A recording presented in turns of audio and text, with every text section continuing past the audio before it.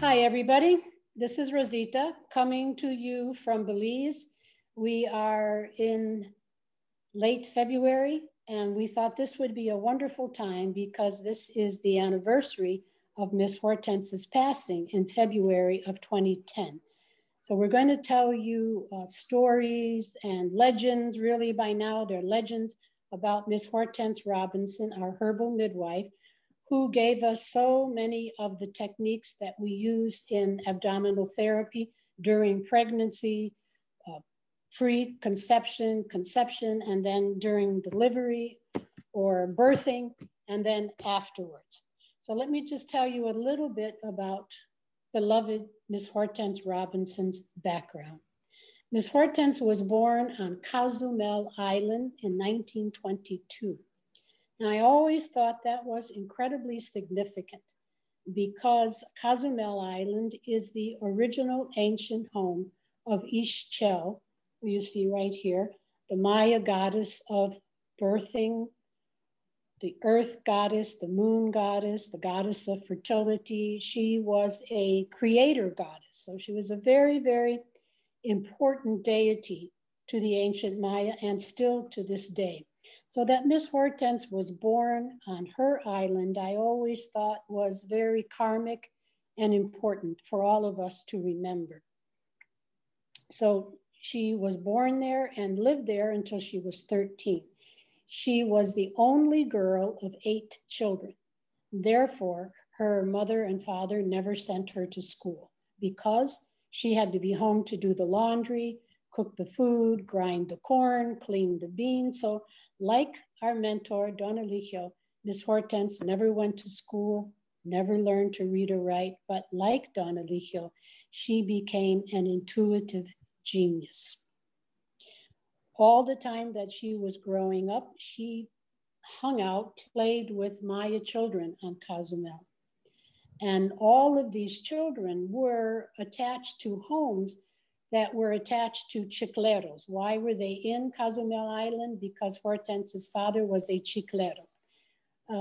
People who collect chicle from the rubber tree, not the rubber tree, people who collect chicle from the zapadilla tree to send to industries to make chewing gum. And that went on until the 1940s, until they developed a synthetic chewing gum. So Miss Hortense always told me that she played with Maya children when she was small, and that all of these children were attached to men who were chicleros. So Hortense's mother and both grandmothers, maternal and paternal grandmothers, were midwives. Most of the children that she played with were also children and grandchildren of healers, snake doctors, because they were so important to provide these services for the chicleros. So Miss Hortense assisted both of her grandmothers and her mothers from the time she was 8 years old. And she and the other Maya children used to go out every day before they could play, before they were released out to play. They had to do their household chores, and part of those household chores was to collect medicinal plants for the healers, for the midwives, and the snake doctors.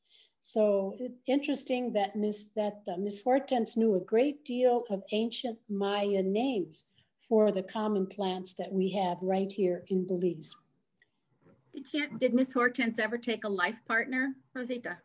Yes, Miss Hortense had 2 husbands, and both of whom she left.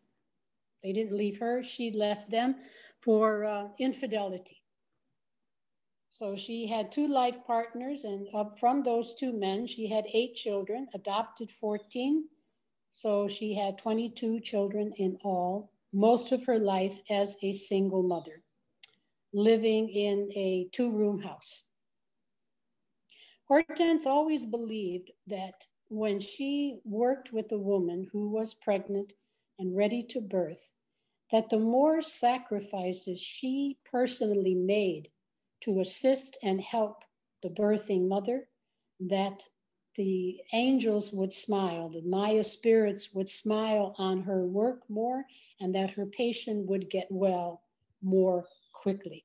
So when she delivered a baby, she would always go and visit 9 days after the birth, which is why birthing professionals are called midwives.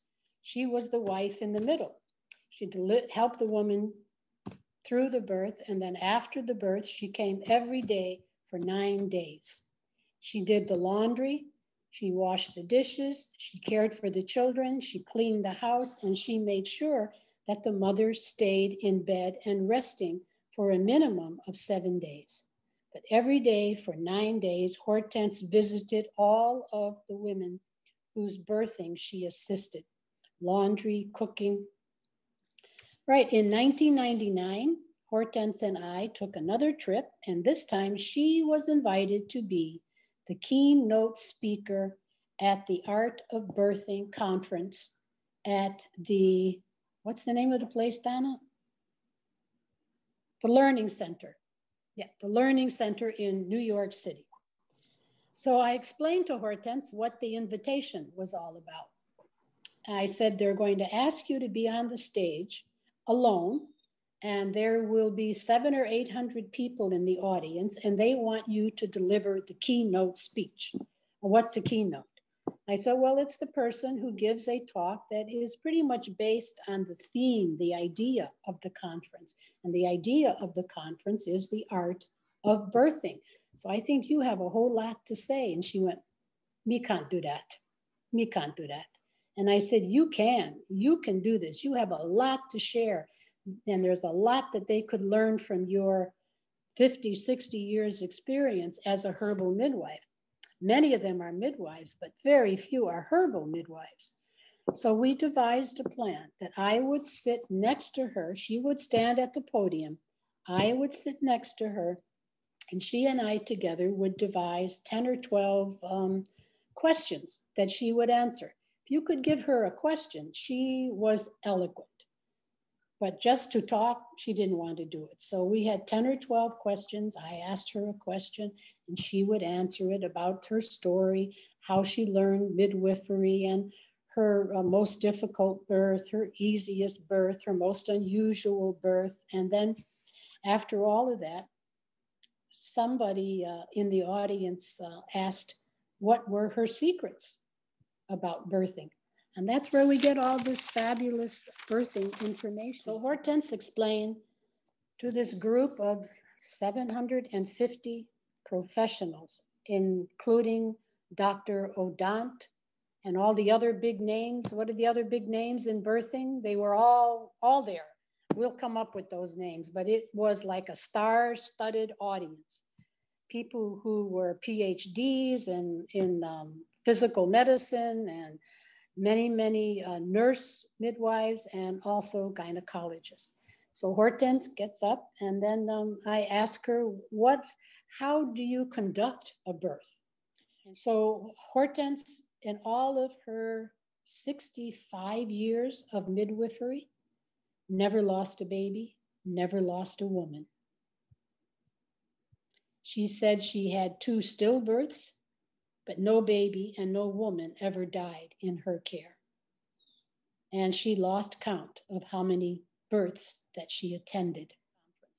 When Hortense said, I never did have a woman who tore, and someone else said, well, how do you avoid it? And she gave all of those things of the oil, all the things that we just discussed. That's when she got a standing ovation.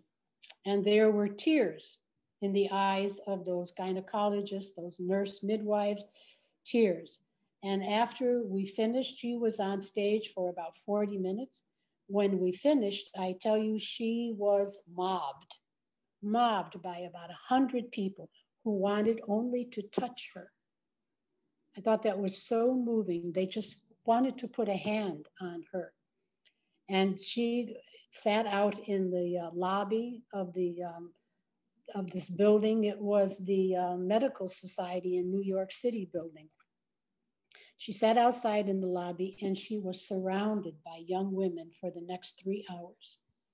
It was all we could do to get her away. We had to take her away for a break, to go to the bathroom. She was followed into the bathroom by 5 or 6 women. So it was a beautiful experience for Hortense to have medical doctors, nurse practitioners, and midwives literally sitting at her feet. She really, really shone that day. And I think I'm done.